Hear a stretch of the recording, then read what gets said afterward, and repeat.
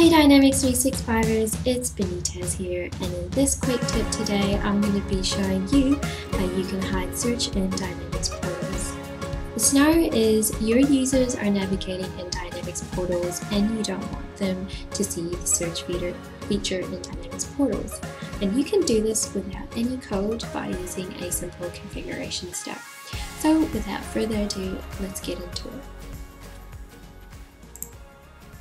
So the search that I'm referring to in Dynamics portals is this magnifying glass up here. And the number one question that I get asked in every single Dynamics project that I am on is, can we change the search to allow for different entities such as account, contact, or custom entities? The answer is no, it can't. And if you search in the Dynamics forums, you'll come across this post, and that there's a response from Colin Vermander, and his suggestion is to vote for this feature to be made available in Dynamics portals. This is the Dynamics Ideas site, and as you can see, this was raised back in 2016. So Microsoft, if you are watching, it would be nice for an update, please. Thank you. So then, what I normally get from clients that I work with is, can we hide the search in Dynamics portals? And the answer is yes.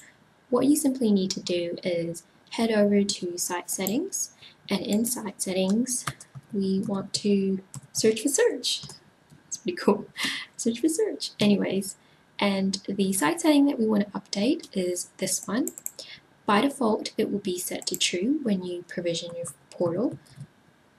What you need to do is update it to false.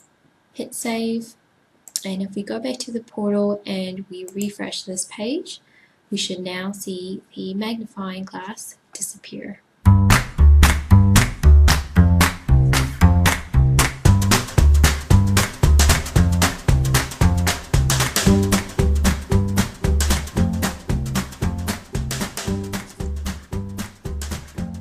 Nope, still there.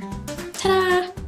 As you can see, the magnifying glass has disappeared, users cannot search anymore, and this was all done by disabling the site setting of search/enabled from true to false.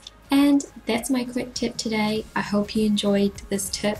Like below if you did. Details to the full blog post down below in the description. If you're new to my YouTube channel, welcome. Hit the subscribe button, and don't forget to follow me on Twitter, and you can also follow my blog on Blogger. Alright, I'll see you next time. Bye!